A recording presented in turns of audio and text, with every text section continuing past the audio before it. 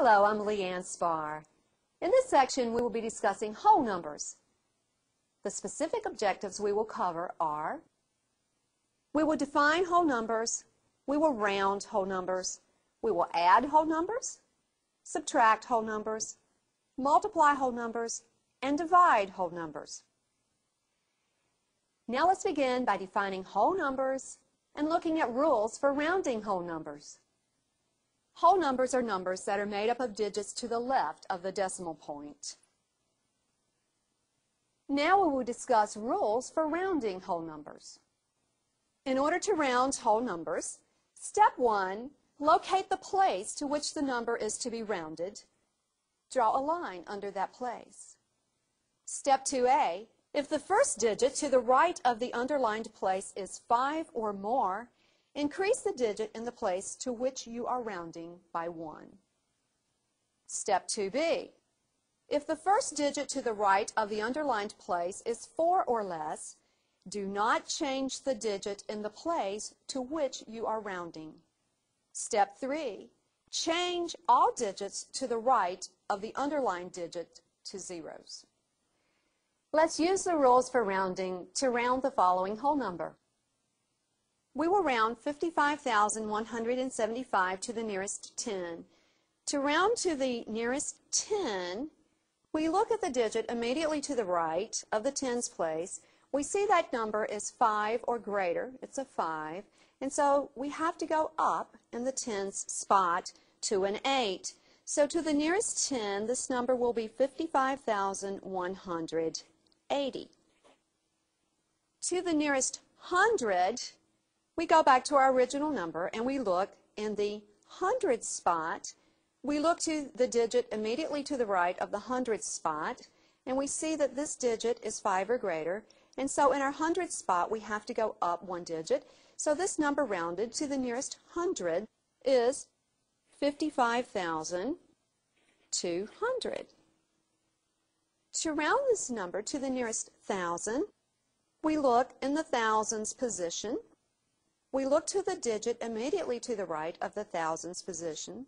We see this number is not 5 or greater. It is less than 5. So the thousands position does not change. And to the nearest 1,000, this number is 55,000. Now we will add whole numbers. In order to add whole numbers, we arrange the numbers in a column, lining up the units, and add. Now let's add 135 plus 594 plus 415 plus 276. We will add the digits. 5 plus 4 is 9, plus 5 is 14, plus 6 is 20. So we'll put our 0 there and carry our 2. 3 plus 2 is 5. Plus 9 is 14, plus 1 is 15, plus 7 is 22. So we'll place a 2 here and carry this 2 and add. 2 plus 1 is 3, plus 5 is 8, plus 4 is 12, plus 2 is 14. So we have a result of 1,420. Now we will subtract whole numbers. In order to subtract whole numbers, we arrange the numbers in a column and subtract. Now let's subtract 62,785 from 445,193. In order to subtract 5 from 3, we have to borrow 1. This becomes 8, and this becomes 13. 13 subtract 5 is 8. 8 subtract 8 is 0. We cannot subtract 7 from 1, so we borrow, and this becomes 4. This number becomes 11. 11 subtract 7 is 4. 4 subtract 2 is 2. To subtract 6 from the 4, we borrow. This becomes 3, and this number becomes 14. 14 subtract 6 is 8. 3 is brought down, and our result is 382,408. Now we will multiply whole numbers. We will now multiply 7,143 times 295. Starting in the ones place, 5 times 3 is 15, carry the 1. 5 times 4 is 20, adding the 1 is 21.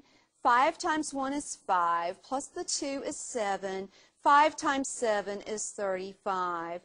We move over to the tens place. 9 times 3 is 27, and we place the 7 in the tens column. So we have 27, carry the 2. 9 times 4 is 36, plus 2 is 38. 9 times 1 is 9, plus 3 is 12, carry the 1. 9 times 7 is 63, plus 1 is 64. We move over to the hundreds place and multiply by 2.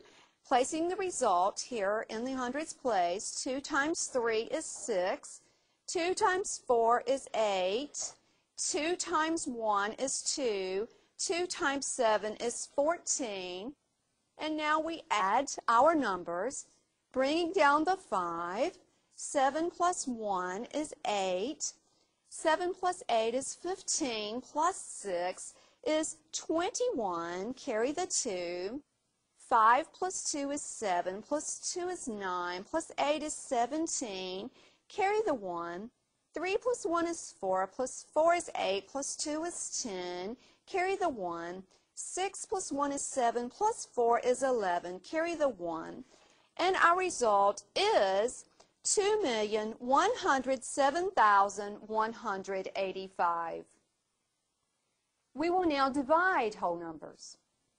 We will divide 13,214 by 7. 7 divides into 13 one time. 1 times 7 is 7, and we subtract. 13 subtract 7 is 6, and we bring down our next number. 7 divides into 62 8 times. 8 times 7 is 56, and we subtract. 62 subtract 56 is 6. We bring down the 1. 7 divides into 61 8 times. 8 times 7 is 56, and we subtract, leaving us with a 5. We bring down our last digit, which is a 4. 7 divides into 54 7 times. 7 times 7 is 49, and we subtract, leaving us with a 5. And we express our remainder as a fraction. So 13,214 divided by 7 is 1,887 and 5/7. In this section, we have discussed whole numbers. Whole numbers are very important in every aspect of your life. If you work at these problems, you can surely do them.